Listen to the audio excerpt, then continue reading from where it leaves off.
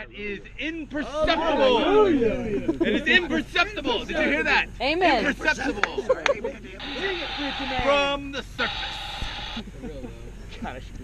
Keep on going, Willie. That is for real. Go deep, Willie. Right. Go deep. Environmental factors that increase the risk of ash pit formation after a wildfire.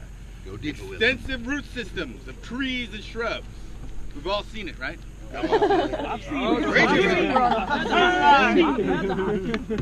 Reach it, Rev. Deep duff or peat, the organic layer covering mineral soil.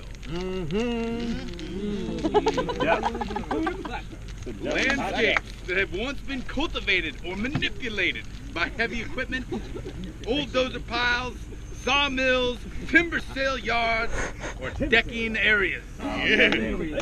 I've been there, Decking preacher. area. Small rodent holes We'll get you. that become filled with decadent combustible debris, and I mean decadent. Amen. You gotta Decadent. You watch got out that for them decadent. decadent combustibles. Beaver holes near dams and stream beds, badger, coyote dens. White ash is sometimes White an ash. indicator. What's the indicator? What's the indicator? What's the White ash. White ash, all right. White ash. Swarms also. What else you gotta look for? Them swarms of them hovering insects. Swarms of hovering They insects. are heat activated. They get active in the heat. With the sun behind the suspected ash pit, look for small, nearly translucent smokes You hear them? that dissipate quickly above the ground. Amen. It's like the devil himself. Get me in there in a hot hole.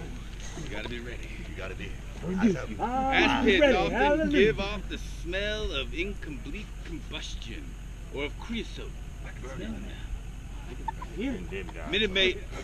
Mitigation measures to consider. Identification of high-risk landscapes. When you get out there, you gotta be looking and thinking to yourself. Identify. You gotta be identified. Identify. Yeah, identify. And when you identify, what do? Not only for yourself, but for your fellow man and firefighter, you flag that hazardous area. Flag it. What do we do? I wish I had a video right Good. now. And discover those ash pits where it's all. There you go, ladies and gentlemen. Woo!